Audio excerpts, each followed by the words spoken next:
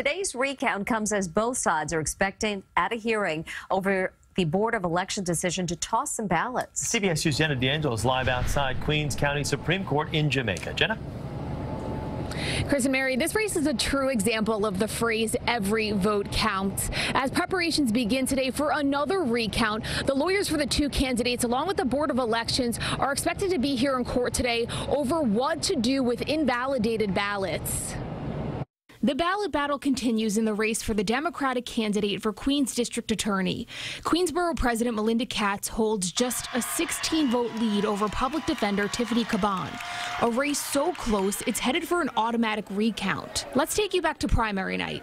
Unofficial results had Caban in the lead, 1,100 votes over Katz, which resulted in Caban declaring victory. We won the Queens District Attorney's Office! There's a lot more days probably until a recount. Election night, there were 3,400 absentee ballots still to be counted. Last week, the final count of paper ballots pushed Katz to the lead by just 20 votes. That thin a margin forces an automatic recount.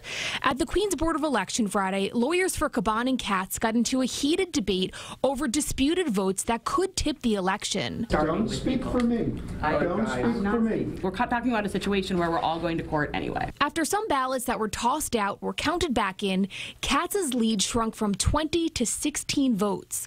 This was helped by people who came forward, including Joseph Moore, to say their votes were tossed by technicalities. I did not write Democrat on the affidavit, even though I've been registered as Democrat for years. That brings us to today. Along with the recount, the candidates' lawyers head to court for a hearing to decide whether to reinstate certain ballots that have been thrown out.